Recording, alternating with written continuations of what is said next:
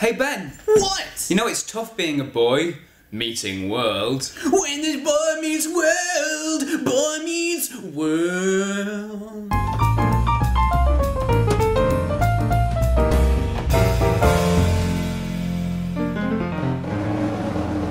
Hello and welcome back to I Could Totally Get Into That, the show that digests all the joyous nerdy goodness of the world and regurgitates it for you like a mother bird. This episode is Boy Meets World. That's right, we're going back in time to when we were kids. Boy Meets World is about a kid named Corey Matthews who grows up with his family, the Matthewses, and he's going to school, has his two best friends, Topanga and Sean. We would go into all the characters, but I'd be doing this all night long. If you're in America, you will have seen it on ABC's TGIF lineup. If you're in the UK, you probably saw it on the Disney Channel back before Sky was even digital. This show was huge. It had 7 seasons, 158 episodes, and we're gonna get you into it. So the basic plot of any episode, Corey and Sean will do something really stupid. Topanga gets dragged along for the ride. Mr. Feeney will give advice. Feeney! Eric will be crazy. Feeney! Wow!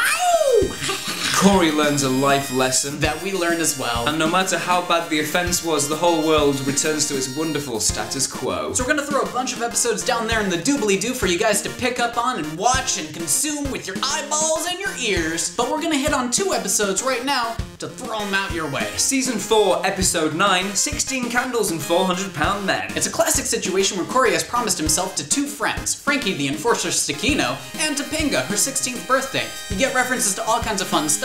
Eventually Corey gets caught. It's lovely. Did I ruin it for you, or did it just begin? Season 5, Episode 17, and then there was Sean. Okay guys, I'm gonna lay it all out for you. This is my favorite episode of Boy Meets World. It's the most memorable for me. It was a Halloween episode, it's a horror show. It has Jennifer Love Hewitt, Jennifer LeFefferman in this. It has so many fun jokes that I don't want to spoil it. All you need to know about this episode is that Corey and Topanga have broken up, it's split the group in half, and Sean feels responsible. So that's the what and the how, now the why.